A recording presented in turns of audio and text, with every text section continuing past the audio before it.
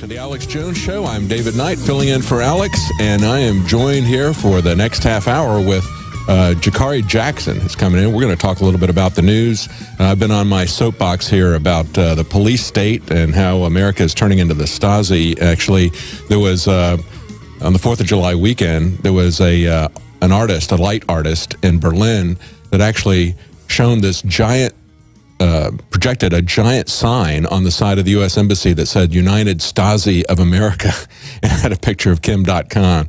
And they know what the Stasi is about, and they see this happening, Jakari. I tell you what, they're really worried about it. Charge him with something, correct? Yeah, they're trying to think of something to charge him with. I don't know. I mean, that's not even graffiti. I mean, that's right. Shining that image. That's right. But I don't know, maybe... definition of character, I mean, I'm not exactly sure.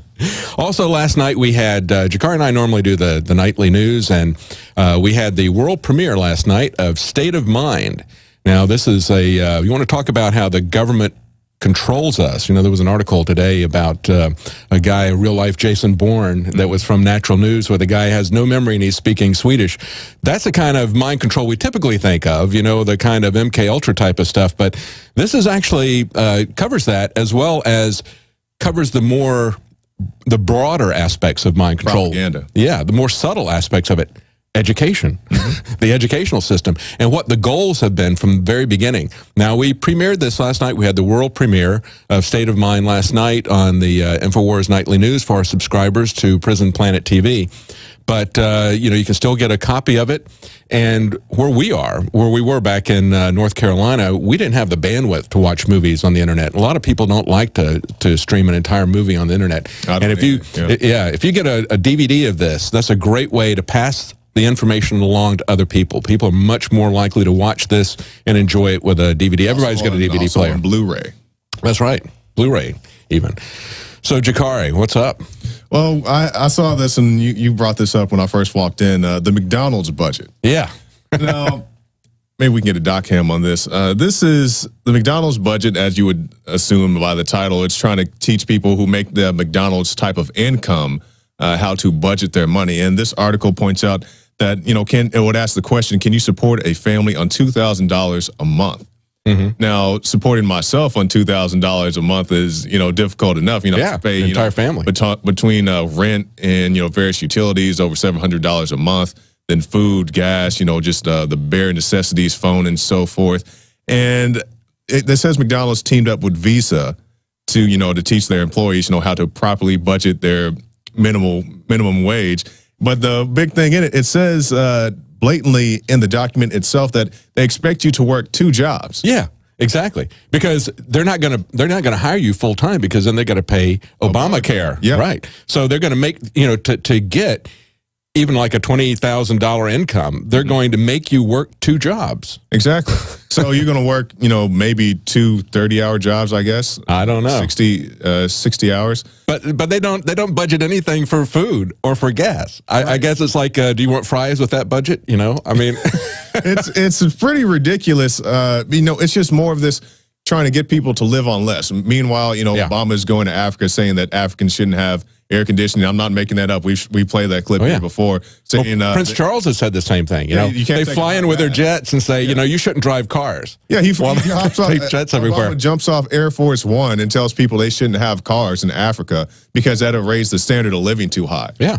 Oh, yeah, absolutely. Meanwhile, he's renting out, private golf courses to play with Tiger Woods and so forth. It's going to melt down the entire planet. Yeah. Yeah, it's interesting. They put the employees at McDonald's on this ridiculous budget that doesn't even allocate any money for food or for gas to get to your 2 jobs that you're going to have. Right. Okay, but meanwhile, our government has supposedly this debt limit of $16 trillion, just under $16 trillion.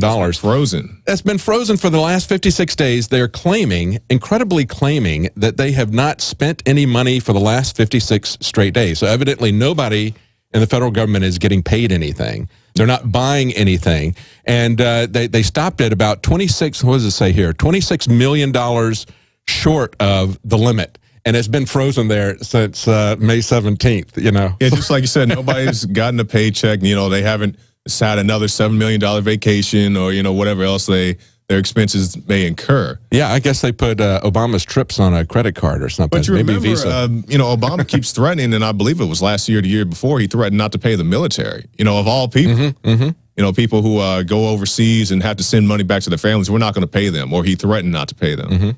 Absolutely.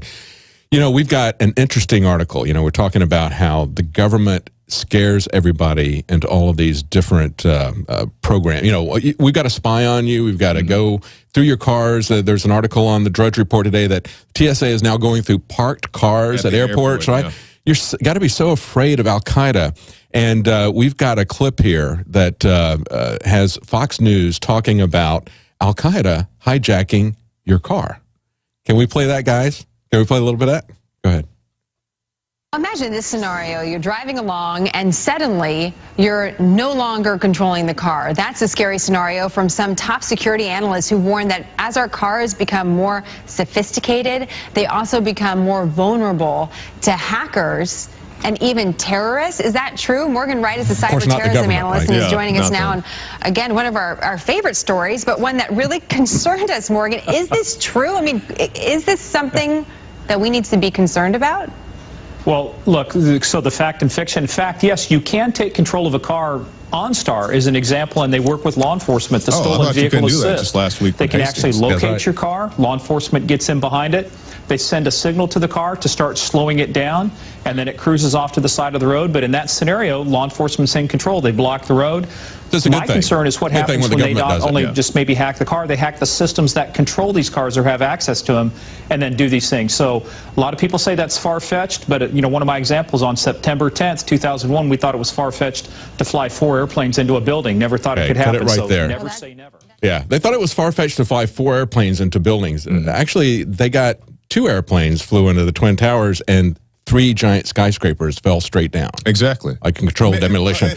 So, I mean, yeah, I think it is incredible because they don't even know how many planes flew into, because, you know, obviously you would think that they would take a plane to make a building fall down or more than that. Yeah. Because they designed them to withstand a direct plane hit. You know, since let's briefly talk about the topic. Building 7, 9/11, had very little exterior damage, you know, a little bit of debris, some minor fires, and supposedly knocked the building down. But you think about buildings 4 and 5 that had much more damage and had to be torn down to the ground. And that's all I'm going to say about that. Yeah, that's incredible. But yeah, he talks about how it's just so incredible. But the other thing I want to talk about here is notice how they craft the discussion here. You know, now it's hackers and it's Al-Qaeda who could hack into your car. But when the government does it, it's for your own safety. When Officer Brown pulls you over on when the reality is stretch of highway, exactly, it's all good. Yeah, only the government is going to be doing this. You know, when this thing came out with Hastings, right? Immediately, Alex said, you know, they can crash a car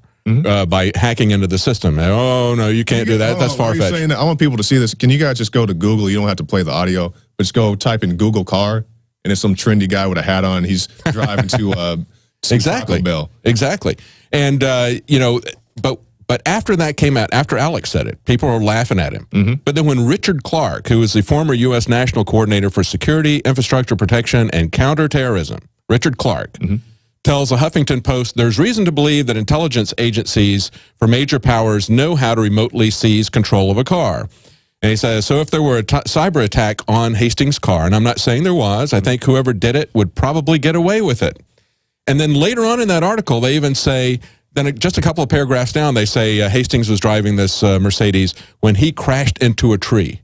I mean, first of all, if you remember, the only eyewitness that everybody was talking about the first day was Luis Cortez. And what he said was it was driving very fast, it jackknifed, parts went everywhere, okay? He didn't say that it hit the tree and caught fire that way, okay? And if you look at the way the car... If you look at how the car is, okay, and where the engine is, all right, there's absolutely no way that those two are going to get separated with that kind of crash. If it hit head-on into the tree, it's going to capture the engine and drive it into the car. Exactly. If it hit sideways with enough impact to somehow, I mean, anything I guess could be possible, but if it was going to eject it sideways at a right angle to the direction the car was going, that car would have been wrapped around the tree. That didn't happen either. But I've looked at crash after crash after crash on the internet. And the simple fact of the matter is if you got something like a Pinto Remember the Ford Pinto? Maybe you don't remember that. I do. I'm old enough to remember it. Okay, it was a big deal because its fuel tank was compromised in rear-end collisions, and you can see highway traffic cameras of it being hit from the back, and the entire contents of the gas can are atomized and sprayed everywhere, and then catch fire. And you see that in these car crashes. You see car crash after car crash, very, very bad. They don't blow up instantly like they do on a Hollywood movie. Exactly. Yeah. That only happens when you have the rear end is hit. And, of course, the rear end of the Mercedes that Michael Hastings was driving was completely intact. So there's no way that's going to blow up and explode on impact. It's less than a 2% chance that somebody's going to die in an automobile fire, because that is so rare that that happens. Right. Because typically it starts to catch fire and it gradually builds. Yeah, even if you watch NASCAR races, those guys usually have time to bail out before the car goes up in flames, if it does go up in flames. A very good example, there's a video, people can see it on YouTube. It was like a Formula One race, and this one car loses control. Maybe it's like a greasy spot on the track or something. Goes spinning out of control, crashes, parts go flying everywhere, but doesn't catch on fire. Short while later, another car hits the same spot, same thing, starts spinning out, and hits this car in the back. Instantly, a giant fireball, okay, because he hit it in the back and exploded the gas tank. Now, of course, that guy actually walked out of that giant fireball because he had a fireproof suit, had a helmet, that sort of thing, which a person typically would not have. But the point being is that the government can hack into these systems. Mercedes has been maniacal about trying to make their cars safer. They developed anti-lock braking systems. They developed these stability counter-steering systems. And they have all kinds of systems that can accelerate and slow down your car now based on if it sees that you're going to be hitting somebody head-on. And even takes a look at people behind you to see how quickly to put the brakes on. So they have all kinds of controls on these cars, which make them safer, but also makes them hackable. We've had video that we played on the show of a DARPA official talking about how severe a problem that is for the government. They're worried about it. Oh yeah, because all it is hacking. They hack drones. I believe it was the University of Texas hacked one right here. And so people think that it's impossible. It's something that can happen. If you have an older car, you may not have to worry about such things. But people who drive the newer models, it is possible. Yeah, absolutely. And if you look at this situation with the Hastings car, now, I believe it was a bomb that went up, would cause the pieces to fly everywhere, because there was one eyewitness that was interviewed by the Young Turks, and I didn't find him to be very credible, because it seemed like he was trying to reinforce the official story, and he says, oh yeah, it hit this bump, and I think that's what caused the engine to come out. It's like, I'm sorry, but whatever you want to say about cars, especially Mercedes, they're not going to have the engine fall out when it hits a bump. Okay, these are cars that they designed to drive on the Autobahn with no speed limit, and they do it all the time. Right. And a high speed dip in the pavement is not going to cause the engine to come out and exactly to go a different direction. So it's just not credible. But it would give them a cover story, as everybody has picked up, as the mainstream media has picked up, to have him driving at a high speed under hacking control and then blow the car up. I mean, that would perfectly fit. Yeah, and that's what they want. They don't want anybody to question the story. We've given you this story. We came out, we said there's no foul play. We don't want to release the police documents and so forth. Just let it go. And that's pretty much what they want us to do with the associates, the Jakari brothers. Not saying they're innocent or guilty, but it's this repetitive thing that they just give you more information all the time, so you forget about this. I'm still waiting to see the surveillance footage from Sandy Hook. Yeah. Oh yeah. They never show that. Now, you mentioned the Jakari trial, and one of the things I think is interesting. Pull up that photo, guys, from the Rolling Stone magazine cover. Yes, this Facebook photo that makes him look like a rock star in some people's opinion. Right. Well, they're very upset about it. But what upsets me about it is the fact that it says there as a caption, bomber. The bomber. The bomber. He's the bomber. Right. He's been tried and convicted in the media in the same way that Zimmerman has. We have completely lost the whole concept of how a jury works and why you would have a jury. I mean, looking at this is an article that's linked on Drudge right now. The niece of Dr. Martin Luther King Jr. said that Dr. Martin Luther King would not wear a hoodie.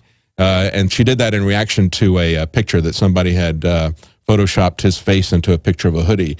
And she's talking about the trial there. You know, one of the things that bothers me about this whole thing is that people don't understand why we have juries. You know, just remember with the Boston bombers, the alleged Boston bombers, you know, just the days after they captured the younger brothers, like we don't need to inform these guys of their rights. We don't need trials. We don't need this. We don't need that. We just need to convict these guys, execute these guys, throw them in the cellar for the rest of their lives. That's right. And it used to be that if the media was so irresponsible, you know, we have free speech and we should have free speech, but that doesn't mean that you slander and demonize and libel people, right? And so, you know, when they call somebody, when they talk about people before they've had a trial, they used to always say the alleged bomber, the alleged murderer, the alleged whatever.